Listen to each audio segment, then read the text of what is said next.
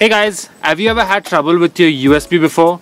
You try to plug it in, it doesn't work. You flip it, it doesn't work. You flip it again, and now it works. And third time somehow always lucky. Let's talk about that today, shall we? About the USB.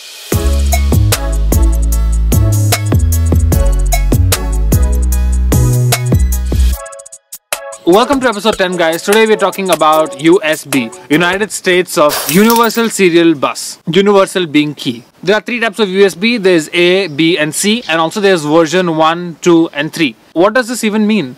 Jumping straight to the numbers, version 1 was the fastest USB back when it was launched, and then there was USB 2 and then USB 3. USB 3 is the latest we have right now and it's the fastest. If you wondered what the blue color meant in your hard drive cable, that means it's USB 3. That's the fastest USB there is, and it looks exactly the same for each version apart from the color that I just spoke about.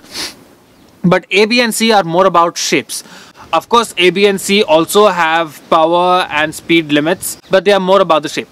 This is what I've been wrong about all my life. USB-C is the fastest USB there is right now, and the best feature about it is there is no right side. It works on both sides. This part we are all fine with.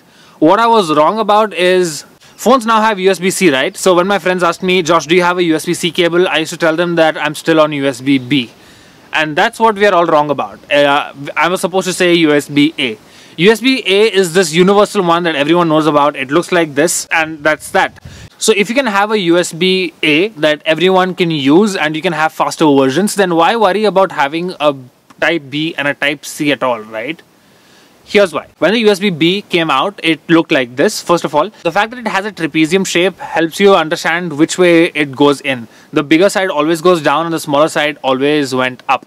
There was a super fast USB type B, but again, it was the same argument. The bigger one was down and the smaller one was up. And then USB-C came in, where you don't worry about which side's up, which side's down. It just always works.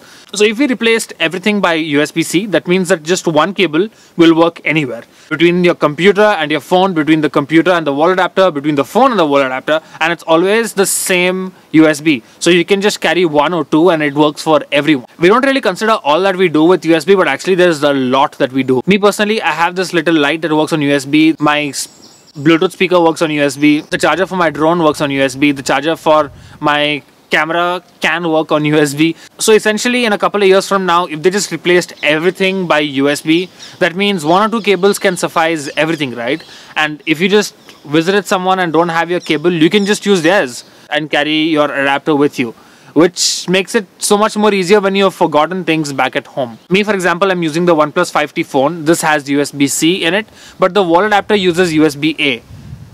That's defeating the point. The reason we would switch to USB-C is because it's faster, it has more power, so it can charge faster, and I don't have to worry about which side's up. Then why worry about USB-A? That's the reality of our world. There's this inertia that companies don't want to adapt to anything too quick, and it just doesn't make sense. Speaking about inertia, Apple's computers now use USB-C. For once, Apple has done the practical thing. They've been known for having a new cable for each device, but now they use USB-C on their wall side and on their computer side. Thanks, Apple. Earlier computers used to have a Thunderbolt and a USB. Now it's just Thunderbolt C, USB-C, 1 or 2 ports or 4 ports, whatever, but they're all the same ports. Thunderbolt will work in the same port and USB-C will also work in the same port. Kudos to you, Apple, because you've understood something that everyone else has been missing. One of my favorite YouTubers, MKBHD, keeps saying that USB-C all the thing, which means every device that we have should now have USB-C, just so that our life becomes more easier. Coming back to the problem of third time's lucky, if you have trouble with putting your USB type A into its port, then here's a trick. If you look at the device, the tongue always goes down in all horizontal ports. So before putting it into the horizontal port, look at the device, make sure the tongue is down, and this way it'll always fit in. If the port is vertical while the tongue is down, just turn it counterclockwise and put it in and it should work. This way you won't struggle with the right or the wrong side when you're still on USB-A. But don't worry, we'll be on USB-C soon. Thank you so much for watching this video, guys. I hope that was helpful. Let me know what you think about the video. Take care of yourselves and keep learning.